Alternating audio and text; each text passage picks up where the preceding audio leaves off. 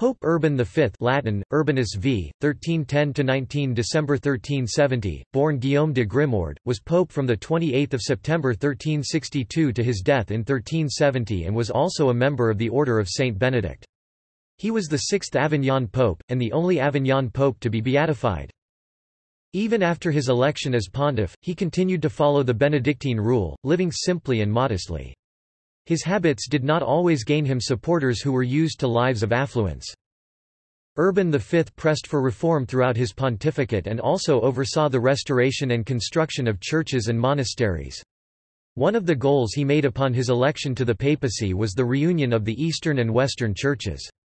He came as close as some of his predecessors and successors, but did not succeed. Biography.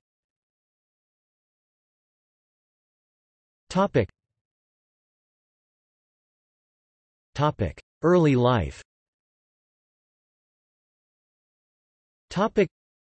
Guillaume de Grimord was born in 1310 in the castle of Grisac in the French region of Languedoc, today part of the commune of Le Pont de Montvert, department of Lozère, the second son of Guillaume de Grimord, lord of Bellegarde, and of Amphialise de Montferrand. He had two brothers, Étienne and Anglic, the future cardinal, and a sister Delphine. In 1327, Guillaume Grimord became a Benedictine monk in the small priory of Chirac, near his home, which was a dependency of the ancient abbey of Saint Victor near Marseille. He was sent to Saint Victor for his novitiate. After his profession of monastic vows, he was ordained a priest in his own monastery in Chirac in 1334. He studied literature and law at Montpellier, and then he moved to the University of Toulouse, where he studied law for 4 years. He earned a doctorate in canon law on 31 October 1342. He was appointed prior of Notre Dame du Pré de Priorato in the Diocese of Auxerre by Pope Clement VI, which he held until his promotion to Saint-Germain-en-Auxerre in 1352. He began both disciplinary and financial reforms.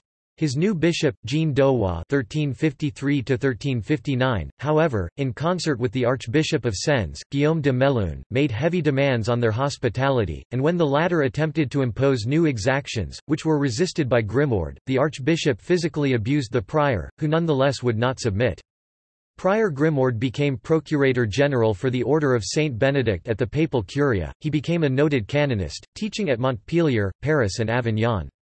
He was appointed by the Bishop of Clermont, Pierre de Aigrefioul (1349–1357) to be his vicar general, which meant in effect that he ruled the diocese on behalf of the bishop.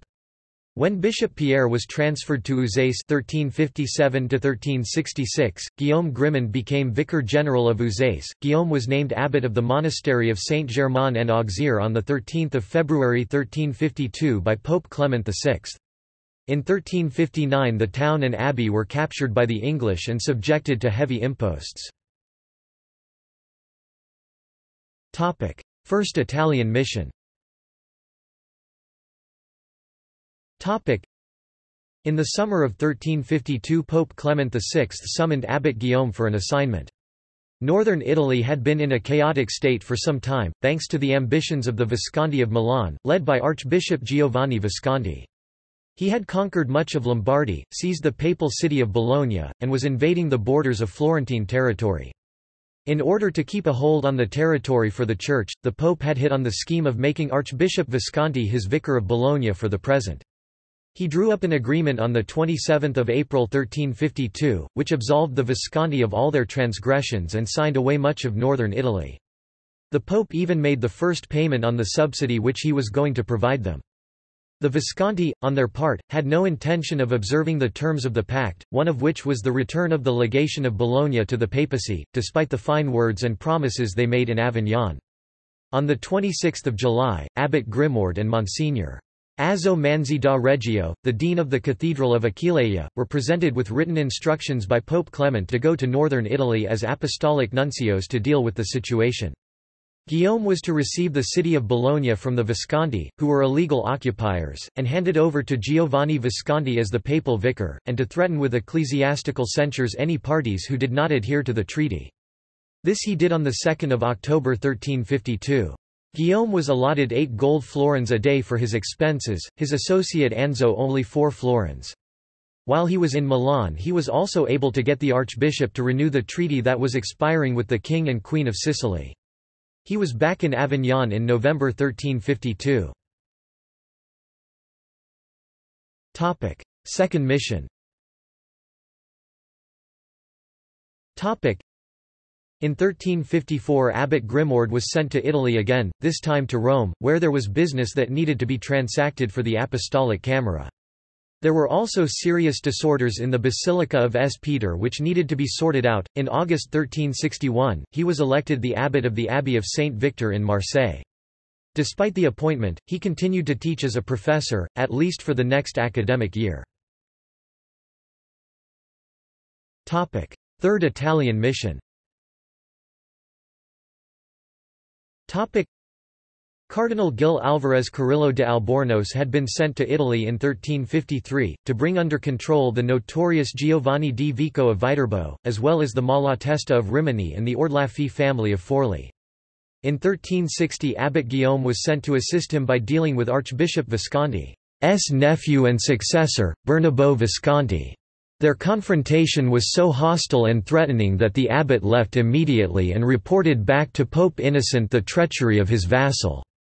The Pope sent him back to Italy immediately, but happily the utter defeat of Visconti's army which was besieging Bologna by Cardinal Albornoz eased the situation considerably. Nonetheless, immediately after he was elected pope, Grimoald excommunicated Bernabo Visconti. He returned to France, and retired to his castle of Oriol, where he was found on 10 June 1362. The reason for his retirement to Oriol is not far to seek. The plague was raging in southern France again in 1361 and 1362. Cardinal Pierre des Prez died on 16 May 1361, Cardinal Petrus de Foresta, died on 7 June 1361, Cardinal Guillaume Ferronier, died on 17 June 1361, Cardinal Guillaume Court, au Sist, died on 12 June 1361, Cardinal Petrus Bertrandi, died on 13 July 1361, Cardinal Jean de Caraman, died on 1 August 1361, Cardinal Bernard de la Tour, died on 7 August 1361, Cardinal Francesco degli Atti, died on 25 August 1361, and Cardinal Pierre de Cross died in September 1361. In addition, it was estimated that some 6,000 persons, and more than 100 bishops died in 1361. Cardinal Nicolas Roselli (1357–1362) of Tarragona died at Majorca on 28 March 1362, though not of the plague. Naples. Suddenly, however, Louis of Taranto, died on 25 May 1362. This set off a power struggle, with Queen Joanna attempting to get back the power she had lost to her husband, as well as a contest to see who her next husband would be. Abbot Guillaume was summoned to Avignon, where he was on 27 June, and sent to Naples to provide the advice and guidance as to the desires of the feudal overlord of Naples, Pope Innocent VI. During his trip to the south, he visited the great Benedictine Abbey of Monte Cassino, where he was saddened to see the state into which it had fallen, both physically and organizationally, both from earthquakes and episcopal neglect. As soon as he became pope he undertook to repair the situation, and on 31 March 1367 he abolished the Diocese of Cassino and restored the monastery to the complete control of its abbot. Election and papacy. In September 1362, then, Grimoald was apostolic nuncio in Italy when Pope Innocent VI died. Exactly where he was when the news reached him summoning him to Avignon is unknown. Naples is just a guess. Other possibilities are Florence and Lombardy. Pope Innocent VI died on 12 September 1362. The conclave to elect his successor opened on the 22nd of September, the feast of Saint Maurice, in the Apostolic Palace in Avignon. 20 of the 21 cardinals were in attendance. Only Cardinal Albornoz remained at his post in Italy. Of the 20 cardinals 18 were French in origin, 6 of them Limousine. 10 of the 21 cardinals were papal relatives. The influence of the Limousine cardinals was somewhat diminished since their homeland had recently become subject to English occupation, which frightened the 13 cardinals who were subjects of the King of France. Both Cardinals Hélie de Talleyrand and Guy de Boulogne considered themselves to be electable. Matteo Villani, the Florentine chronicler, says that 15 cardinals were prepared to elect, or actually elected, Hugh Roger, OSB, a limousine and the brother of Pope Clement VI, who was Chamberlain of the College of Cardinals. Cardinal Hugh declined the offer. Villani is the only source that reports this version of events. This story, moreover, contradicts the report of Jean de Froissart, who claims that a stalemate developed between Talleyrand and Guy de Boulogne, such that members of neither party could get the required two-thirds of the votes. It was apparently one of the Limousine cardinals, Guillaume d'Aigrefiul, who directed the attention of the cardinals to Abbot Guillaume Grimord. On 28 September, they elected Grimord as the new pope. He was not initially informed of the result, instead he was requested to return immediately to Avignon to consult with the conclave. The cardinals feared the reaction of the Romans to the election of another French pope, and so kept the results of the election secret until Grimord's arrival a month later, at the end of October. The Romans had been clamoring for some time for a Roman, or at least Italian, pope, and it was feared they would interfere with Guillaume's travel had they known of his election. Upon his arrival, Grimord accepted his election and took the pontifical name of Urban V. When asked the reason for the selection of his new name, Grimord was alleged to have said, "All the popes who have borne this name were saints." Grimord was not even a bishop at the time of his election, and had to be consecrated before he could be crowned. This was done on 6 November by Cardinal Anduin Aubert, the Bishop of Ostia, a nephew of Grimord's predecessor, Innocent VI. The Bishop of Ostia had the traditional right to consecrate a pope a bishop. At the conclusion of the consecration mass, Urban V was crowned. There is no record of who it was who placed the crown on his head. The right to do so belonged to the Cardinal Protodeacon, who was Cardinal Guillaume de la Jugier, a nephew of Pope Clement VI. Urban V was the sixth pope in the Avignon papacy. Urban V kept on another papal nephew, Arnaud Aubert, the nephew of Pope Innocent VI. He had been given the very important position of papal chamberlain, the head of the Church's financial department, by his uncle in 1361. He continued in that office throughout the reign of Urban VI and also that of Gregory XI, until 1371. In addition to the management of the papal household, the office made Aubert the temporal vicar for the pope in the Diocese of Avignon and the administrator of the Comtat Venaissin. In 1363–1364 the winter was so cold, especially in January, February and March, that the Rhône froze over to the extent that people and vehicles could travel across the ice. The Pope, however, announced that he would excommunicate anyone who attempted to do so, fearing that people might accidentally fall in and be drowned. Near Carcassonne, a man froze to death while traveling on his horse, though the horse was able to make it back to its accustomed stable with the dead man on its back. Many of the poor, women, and children died of the cold. Reformer and patron of education. As Pope, Urban V continued to follow the discipline of the Benedictine rule and to wear his monastic habit. Urban V worked against absenteeism, pluralism and simony, while seeking to improve clerical training and examination. It must be kept in mind, however, that, with the training of a monk, reform was a matter of return to ideal values and principles through discipline, not a matter of striking out with new solutions. With the training of a lawyer, reform was a matter of codifying and enforcing established decisions and precedents. Pope Urban V introduced considerable reforms in the administration of justice and liberally patronized learning. He founded a university in Hungary. He granted the University of Pavia the status of Studium Generale, the 14th of April 1363. In Toulouse, he granted the theology faculty the same rights as possessed by the University of Paris. In Montpellier, he restored the School of Medicine and founded the College of Saint Benedict, whose church, decorated with numerous works of art, later became the cathedral of the city. He founded a collegiate church in Caizac, and a church and library in Ispignac. On a hilltop near Bédouès, the parish in which the Château de Grissac is situated, he built a church where the bodies of his parents were buried, and, we are informed by a papal bull of December 1363, he instituted a college of 6 canon priests, along with a deacon and a subdeacon. Urban V issued a preliminary consent for the establishment of the University of Krakow, which by September 1364 had gained full papal consent. He provided books and the best professors to more than 1,000 students of all classes. Around Rome, he also planted vineyards. He imposed the penalty of excommunication on anyone who molested the Jews or attempted forcible conversion and baptism. Military campaigns. The great feature of Urban V's reign was the effort to return the papacy to Rome and to suppress its powerful rivals for the temporal sovereignty there.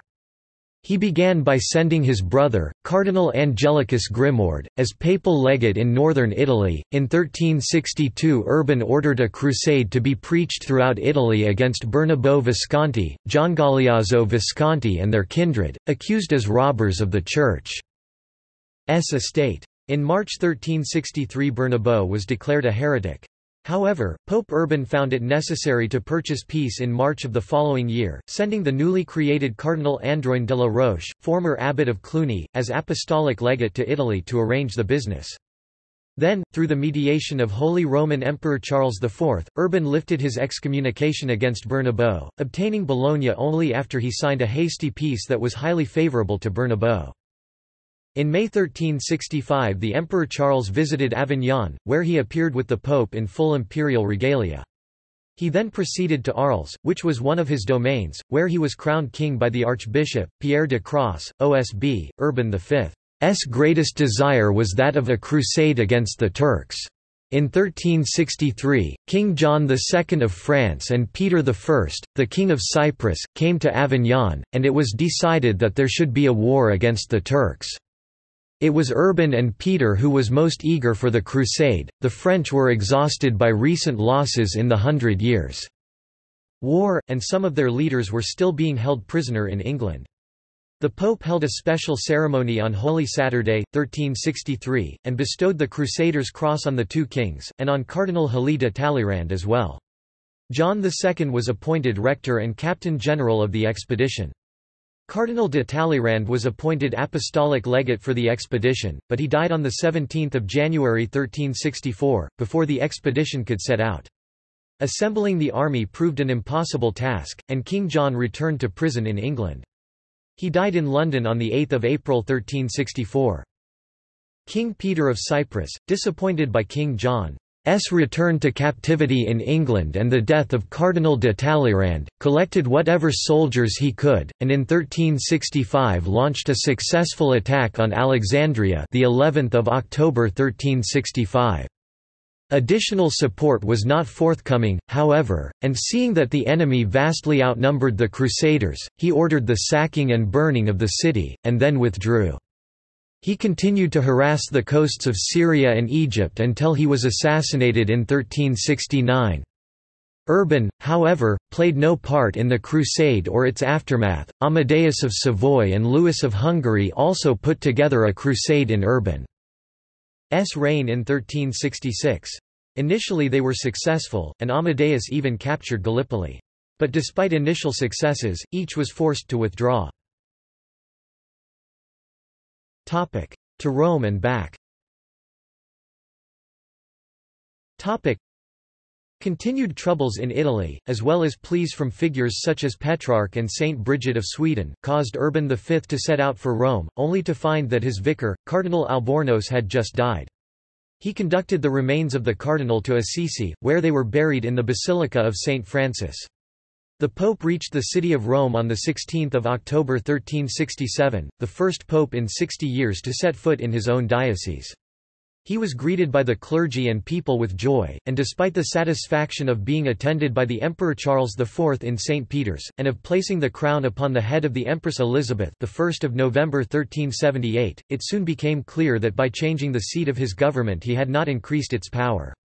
In Rome he was nonetheless able to receive the homage of King Peter I of Cyprus, Queen Joan I of Naples and the confession of faith by the Byzantine Emperor John V Palaeologus, Bridget of Sweden, who was living in Rome and attempting to get approval for a new religious order. The Bridgetines had actually appeared before the Pope at Montefiascone in 1370, as he was preparing to return to France, and, in the presence of Cardinal Pierre Roger de Beaufort, the future Pope, predicted the death of the Pope if he should leave Rome. And he did die. Unable any longer to resist the urgency of the French cardinals, and despite several cities of the Papal States still being in revolt, Urban V boarded a ship at Corneto heading for France on 5 September 1370, arriving back at Avignon on 24 of the same month. A few days later he fell severely ill. Feeling his death approaching, he asked that he might be moved from the papal palace to the nearby residence of his brother, Angelic de Grimord, whom he had made a cardinal, that he might be close to those he loved. He died there on 19 December 1370. He had been pope for 8 years, 1 month, and 19 days. His body was initially placed in the chapel of John XXII in the Cathedral of S. Marie de Dompes in Avignon. On 31 May 1371 his remains were transferred to the monastery of Saint Victor in Marseille, where he had built a splendid tomb for himself. Beatification. Pope Gregory XI opened the cause of beatification of his predecessor. Urban V's claimed miracles and his virtues were documented. But the cause stopped in 1379 in Rome. It stopped in Avignon in 1390, under the orders of the antipope Clement VII. The Western Schism caused the process to stop, but it was revived centuries later, and led to the beatification of Urban V on 10 March 1870 by Pope Pius IX. His feast day is celebrated on December 19, the day of his death. This was decided upon by a general chapter of the Benedictine order held in 1414. See also List of popes. References. Books and articles. Albanes, Joseph Matthias Hyacinth 1897. Acts anciens et documents concernant le binero urbain v pape, sa famille, sa personne, son pontificat, ses miracles et son culte in French and Latin, Paris, Picard. Belouse, Belusius, Etienne, Stephanus 1693. Vitae Paperum Avignonensium, hoc est, Historia Pontificum Romanorum qui in Gallia sederunt ab anno Christi mcccv, usque ad annum mcccxciv in Latin. Tomus Primus.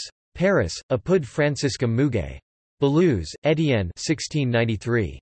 Vitae Paperum Avignonensium, hoc est Historia Pontificum Romanorum qui in Gallia sederunt ab anno Christi mcccv usque ad annum mcccxciv in Latin. Tomus Secundus. Paris, Mugae. Baronio, Cesare. Augustin Tyner, ed. Annales Ecclesiastici, AD 1-1571 de nuo excusi et ad nostra usque tempora producti ab Augustino Tyner. Tomus Vigesimus Sextus 26. 1356–1396 Chalon, Marius 1929. La Vieille Église de Saint Victor de Marseille et le Pape Urbain v. Documents des Archives Vaticains avec 25 planches or textes in French and Latin. Marseille, Tacussel. Gibbs, Robert 2011, Bologna and the Popes, Simone dei Crocifissis Portraits of Urban V, in, Frojmovic, Eva, ed. 2011. A wider Trecento, Studies in 13th and 14th Century European Art presented to Julian Gardner. Leiden, New York, Brill. pp. 166–189, at 168–177. ISBN 978-90-04-22651-7. Gregorovius, Ferdinand 1906. History of the City of Rome in the Middle Ages. Volume 6, Part 1. Translated by Hamilton, Annie. London, Bell. Gregorovius, Ferdinand 1906.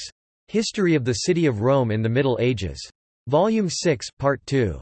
Translated by Hamilton, Annie. Bell. Lacascio, Paul 1897. La première légation de Guillaume Grimord en Italie Juillet-Novembre 1352.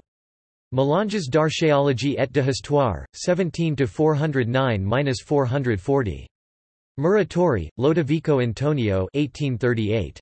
Annali d'Italia ed alter opere veri di Lodovico Antonio Muratori, in Italian. Volume 4, 1358–1687. Milan, Tip, de Fratelli Ubicini. Pro, Maurice 1887, Études sur les relations politiques du pape Urbain v avec les rois de France Jean II et Charles V 1362–1370 in French and Latin. Paris, F. Vi Weg.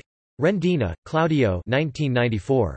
I Papi. Storia e Segreti. Rome, Newton Compton. Renouard, Yves 1970. The Avignon Papacy, 1305–1403. Hamden CT USA, Archon Books. ISBN 978-0-208-01156-5. Rollo Coster, Joël 2015. Avignon and its Papacy, 1309–1417, Popes, Institutions, and Society. New York, London, Rowman and Littlefield Publishers.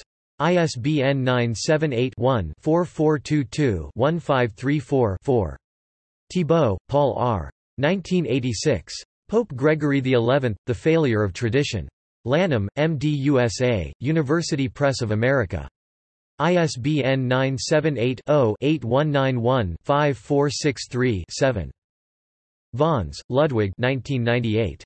Urban V, 1362–1370, Kirchenreform zwischen Kardinalkollegium, Curie und Klientel in German. Stuttgart, Anton Heiersemann. ISBN 978-3-7772-9826-9. External links.